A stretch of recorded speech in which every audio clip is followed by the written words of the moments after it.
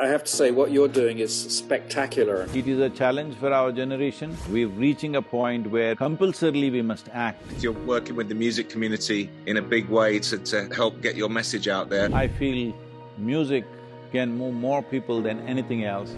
Every success to you. I wish you all the luck. Don't wish me success, this is not my planet, this is our planet. I wish us success then.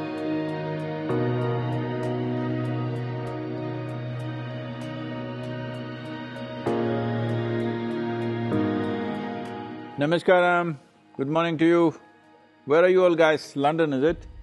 London here, London here. So good afternoon. Good afternoon. Nice meeting you, Mr. Heno, sir. Eno, how do I say that, Eno? Eno, yeah, that's right. Nice to meet you as well. Sadhguru, he asked me Hey the same Pete, question. how are you, man? Yeah, I'm good. Very good, nice to see you again. So, yeah, welcome both of you. I'm really looking forward to this conversation today. I think I sent Brian, a book of yours, the Inner Engineering book, during the pandemic, and he was quite taken by it. And Brian was the founder of Earth%, a charity providing a simple way for the music industry to support the most impactful organizations addressing the climate emergency. So I thought, obviously, you two should meet. Thank you. Good idea. It's a pleasure to meet you, sir. Yeah, I saw your very nice film today, the Save the Soil film. Oh, okay. Well done on that project. That looks really good, and I can't wait to see more films of you on a motorbike. Well, I have to say, what you're doing is spectacular enough to get some kind of attention, I think, and I really hope it does get a lot of attention. It'll get attention. The thing is, we have written a policy document, one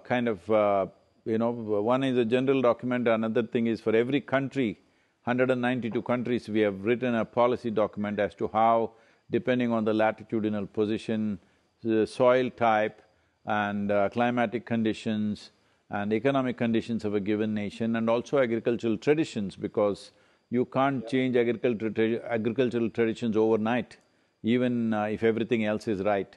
So, taking this into consideration, specific documents for every nation we have done. It's taken a lot of work for our scientific group, and fortunately, the UN scientists have been working with us, both from the World Food Programme, UNCCD, and also senior scientists from FAO have been working with us. With their help, we developed this document, which we will be handing over to all the heads of state across the world.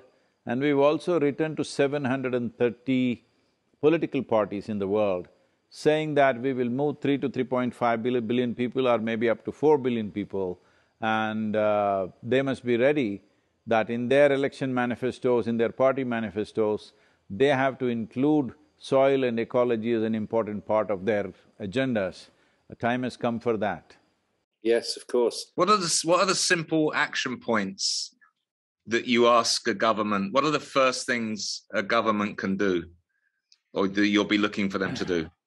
See, right now already, fortunately, UK government has acted about a month ago that they're giving some kind of subsidy for cover crops during winter, which will do wonders for the soil. Cover crops were natural part of agriculture in the world, in most parts of the world. In tropical climates, in summer we had cover crops. In temperate climates, winter cover crops were very normal. But in the last 50 years, everybody has forgotten about this. They think by just plastering the place with little more chemicals, everything will happen. So now giving subsidy for a cover crop is a good movement. We've been pushing these things everywhere. And also United States just about 15 days ago announced $1 billion for encouraging cover crops. $1 billion is not enough for United States, but at least they've started. They will begin to understand that a cover crop is a vital thing, that you plow the land and leave it open to the thing. This is damaging the bioactivity within the soil, the organic content that is there, which matures with the microbial activity, is being seriously damaged because the machines are plowing anywhere between 12 to 14 inches these days, and you leave the soil open. And most of the life, I would say 87% of the life on this planet is a reflection or a consequence of what is there in the first 12 to 15 inches of soil, the microbial life That is what makes all of us. Even in the evolutionary scale of things, we are a kind of a consequence of what is happening in the 15 inches of soil, but that is being ripped apart. You know, in tropical countries where we're using the soil for 12 months of the year. So in temperate climates, they may be using only for 6 months in a year or 7 months in a year. But here, 12 months of the year, we are doing crops. Here we are talking about giving subsidies for resting and recouping the land. Let's say somebody has 100 acres, 50 acres if you give subsidy this year, these 50 acres in a tropical climate, you can do 6 crops in the year without taking the yield, just plowing it back, or just putting it back, and it builds humus into such a way, within 1 year's time, with 6 crops in 12 months' time, we can put back at least 3 to 4% of organic content. For example, in India, I'm saying, the organic content in Indian soil, 62% of the soil has only less than 0.5%. This is on the verge of becoming a desert. Most of the European nations, southern European nations have just 1.2%. Northern Europe has around 2%, 2.1% like this on an average. In a temperate climate, 1% is considered desertification because temperate climate doesn't have the same amount of biological activity as tropical soils have. So the standards are different, but everywhere it's the same problem. The story is same, it may be finding different versions in different places. Have you been talking to farmers very much as well? With the Kaveri basin, that's a river basin in southern India, here we are doing an active project for last 24 hours where we have converted hundreds of thousands of farmers into tree-based agriculture. But in the global scape, we are only aiming at policy change.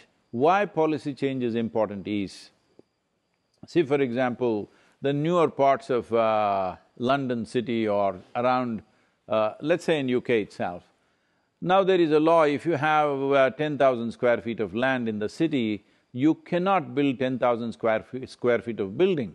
You're allowed to build maybe 6,000–7,000 and remaining some space for yourself, your neighbor is a must. But if you go to the old parts of the city, they're built in such a way, there is no concept of a window because houses are just right next to each other. When did this happen? This happened when there were no laws about how to construct your homes or your buildings. So similarly, in agricultural lands, what's happened now is anywhere in the world, unfortunately there are no laws. If you have 10 acres of land, you can plow every inch of it. In 10–15 years' time, you can make a desert out of it. There is no law to tell you you cannot do this. But we need to understand soil is not our property.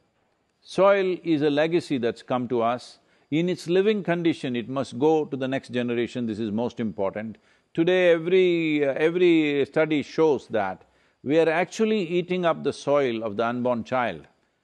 Not even the population that's here, we are eating up the soil that belongs to a future generation that is yet to be. In my opinion, this seems like a crime that we are committing, a serious crime we are committing against humanity, because every responsible scientist is pointing out by 2045, we'll be producing 40% less food and our populations will be over 9 billion. That's not a world you want to live in. That's not a world where you want to leave your children and go. Yes. Yes, well, you're making a very good case for this. I'm impressed by the figures that you have at your fingertips. But I think one of the interesting things is that certainly in Europe, I don't know about the rest of the world, but in Europe there is a movement now among farmers to rethink the way that they're looking at their land, because they're getting fed up of just putting more and more fertilizer on every year. In fact, they can't make a living because they have to spend so much money on fertilizers. So there's now a rethinking going on, and part of that rethinking is to do with no-till agriculture, so that we're not digging up and exposing the earth every year. Yes.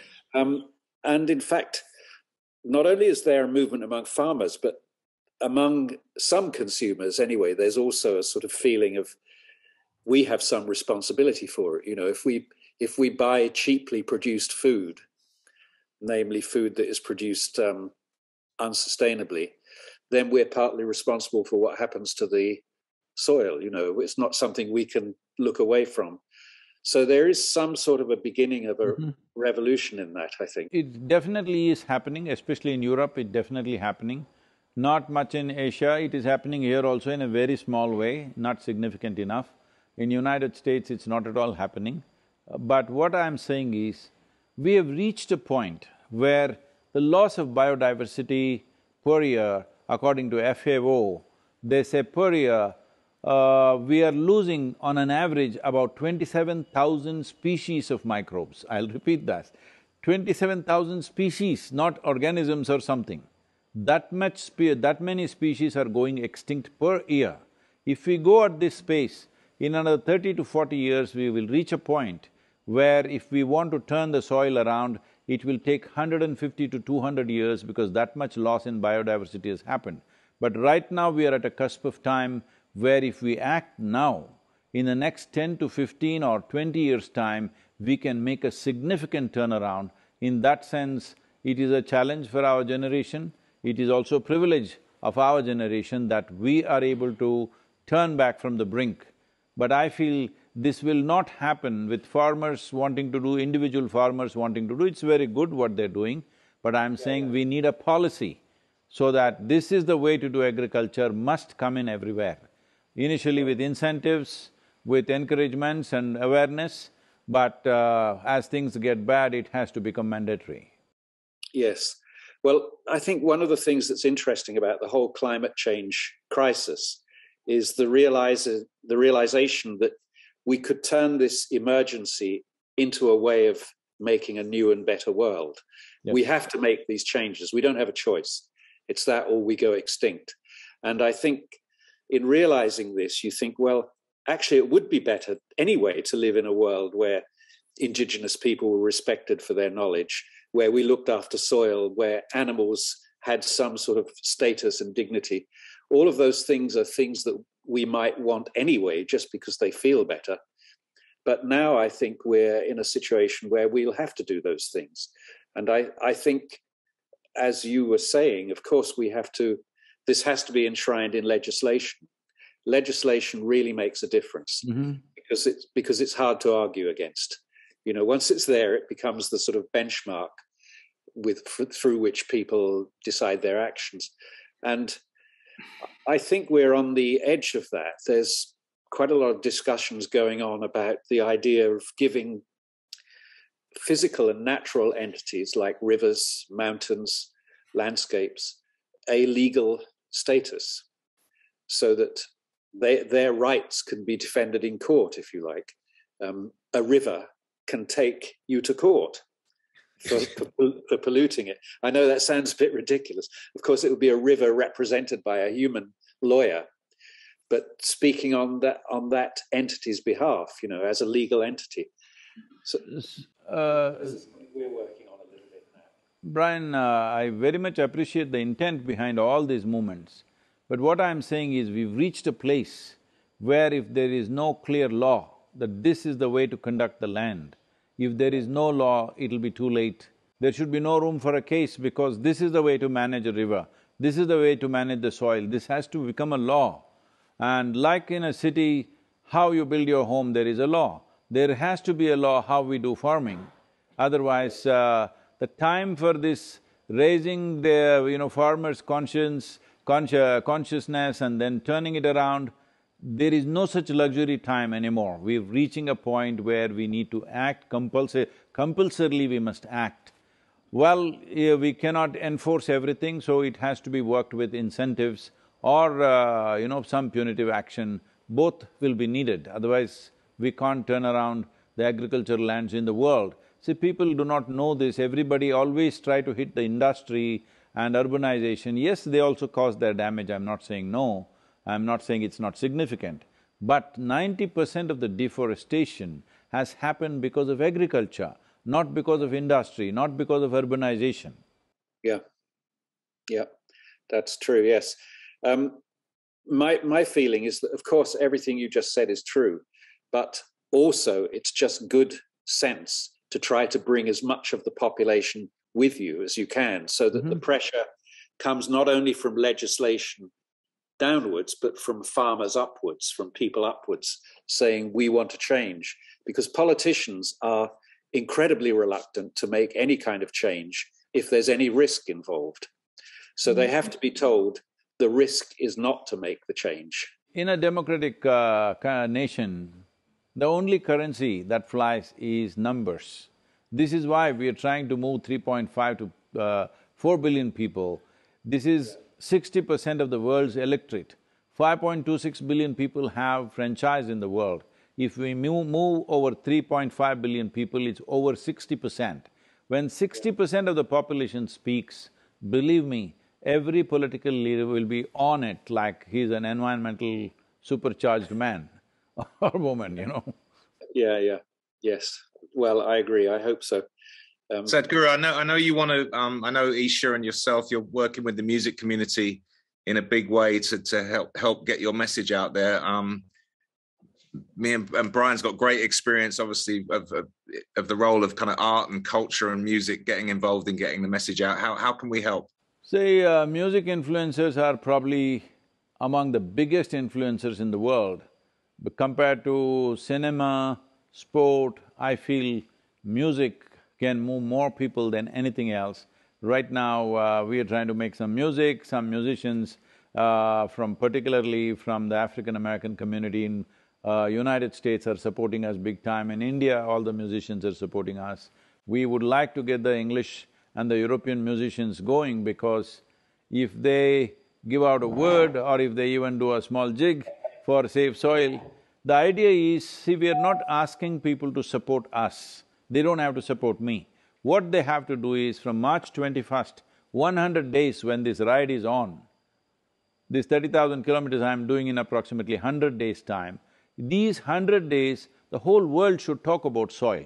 We have certain arrangement with the social media platforms, they will aggregate all these numbers, at the end of it they'll say, this many people have spoken about soil. So I'm saying, if music influencers speak out and say to all their fans, say something about soil, every day, for 1 minute, say something about soil.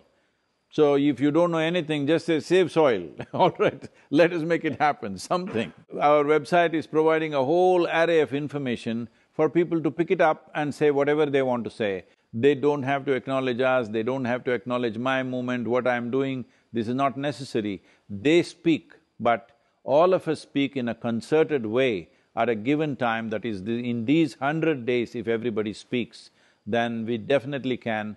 Now, I've been speaking to the CARICOM, which is the Caribbean nations, there's an organization there. Yesterday I spoke to them. 11 of these nations are actually signing up for the, with signing up an MOU for the Save Soil movement and the document that we are giving them.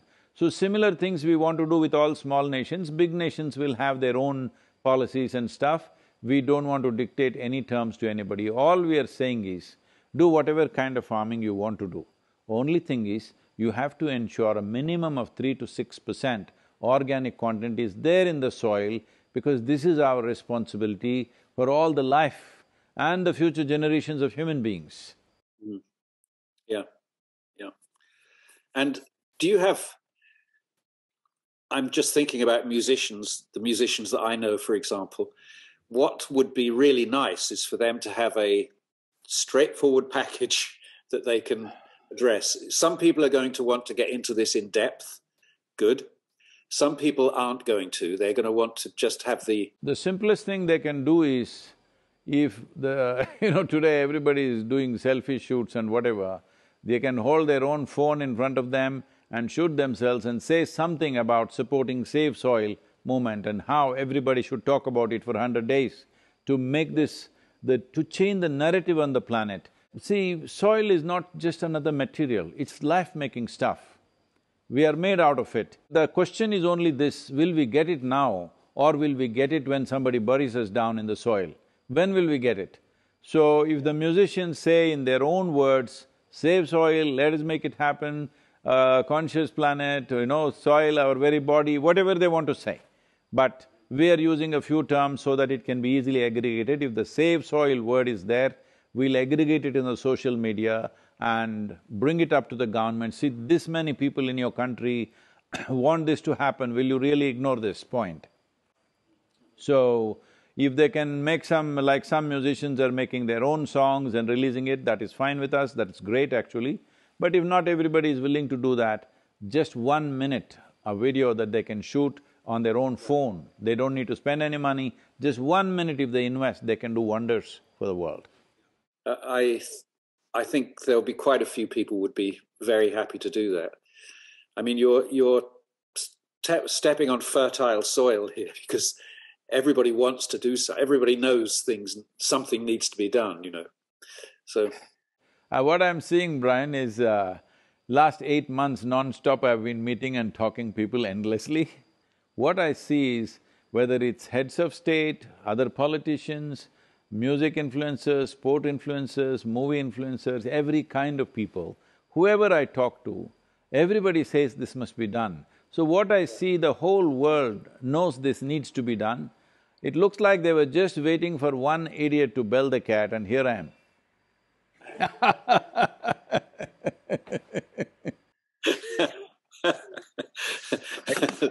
Well done, yeah, good. I'm 65 and I'm doing 30,000 kilometers. Hope I survive this ride. It'll be such fun. The thing is, I'm getting the, Northern European winter. Maybe I hope the roads are not icy. On a motorcycle, it's not a great thing to do. Then in the month of May, I'm in the Saudi desert, where temperatures are 38 to 40 degrees. And then I'm going straight into the Indian monsoon. In the middle of the monsoon, I'm entering India. Absolutely. Okay, well, every success to you. I wish you… No, don't wish me success. This is not my planet, this is our planet. Okay, I wish us success then. Let's make it happen, Brian. Yeah. Pete, thank you very much. Thank you. Namaskar. Pete, wonderful seeing you again, man. Thank you, Sadhguru. I'll see you in London. Yep, we will. Thank you.